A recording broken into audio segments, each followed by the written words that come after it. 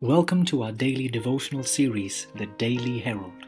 I pray that these messages will come to you as an encouragement and a reminder to be heralds of the Lord daily. God bless you. Standing by Principle, October 18. Oh, how love I thy law!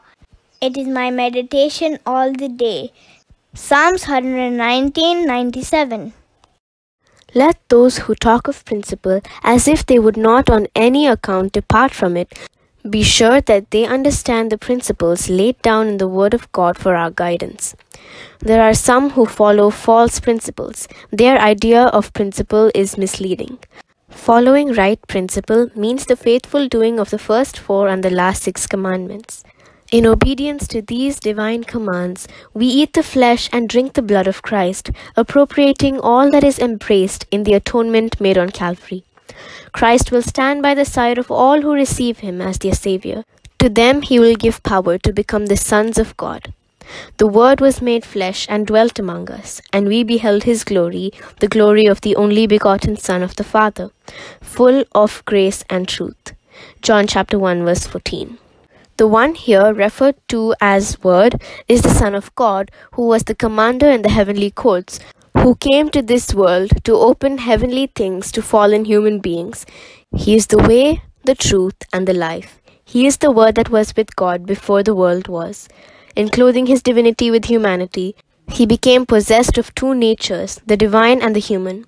And because of this, he was fully able to accomplish for the human race their complete redemption and their restoration to the privileges of the higher life.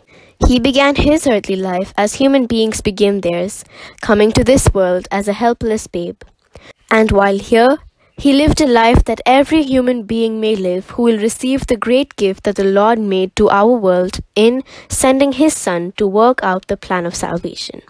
Christ bore the penalty of sin, the stroke of divine justice, that human beings might not be left to perish. He bore in his body the sentence pronounced against sinners. This is the science of salvation, which can safely be reached into, and which it is profitable to strive to understand. Those who continue in transgression will be judged according to their refusal of right.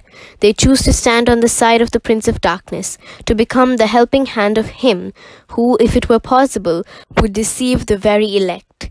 They refuse the wonderful gift of heaven, and though they may profess righteousness and talk of adherence to principle, they are at the same time following principles opposed to the noble principles of heaven, and they teach others to follow the same corrupting principles.